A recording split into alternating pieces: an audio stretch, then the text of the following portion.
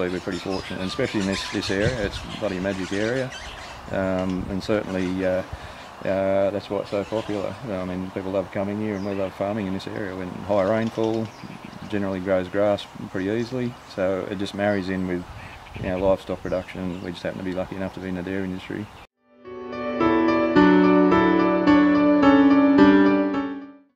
Clearly we use water.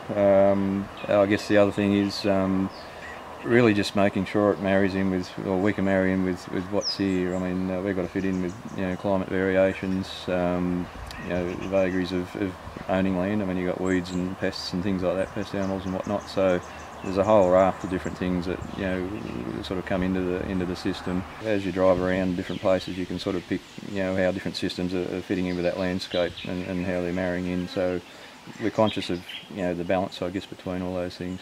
It's like most things, you only get out of it what you put into it. Look, we're conscious of what we do. We try to keep the riparian area managed.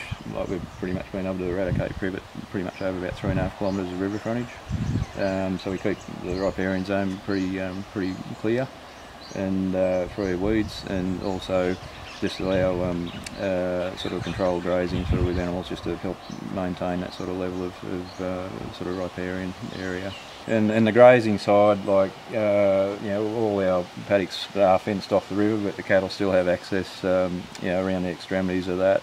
And I think that's been one of the keys, certainly for us, that the cattle don't have access to it all the time. Like, it might only be for a few weeks at a time, just while they're coming out of the paddock, and that's pretty much about it. But that's enough pressure just to, I guess, control weeds and certainly maintain a good cover, so that we're not getting any any erosion problems and things like that. We've got off-stream watering, and it's a funny thing. It might sound stupid, but if I put a beer on the floor and a beer on the table, you're going to go for the beer on the table every time, and that's exactly what animals do. They go for the easiest drink. Yep. And I'm still amazed at how far an animal will walk to drink out of a trough rather than the river or a dam. It's actually quite amazing. So just depending on where you locate your water troughs, you can actually manage your cattle quite well. We soil test fairly regularly, as we do with the cows. We sort of herd test the cows to see how they're performing, and we adjust the system to suit.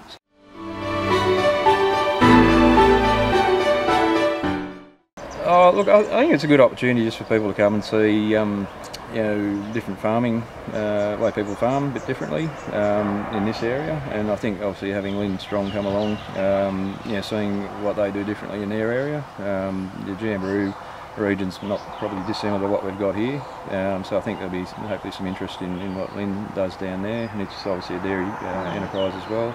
And I think one of the other key things too is really just, I guess, farmers being probably a bit more aware we are in public eye, and Jamberoo's a key tourist destination, and clearly there's a lot of people sort of gravitate to their area for tourism. This area is much the same, so almost by default farming, whether we like to admit it or not, is in the public eye, and it's probably going to be more so as time goes on. So, and also just to be absolutely super conscious of where we operate. As I said before, it's that we are in the public eye, so we've got to be more conscious of that, and try and do as best we can to not only just look good in the eyes of people, but certainly ensure that we're doing the right thing by the landscape and by the environment.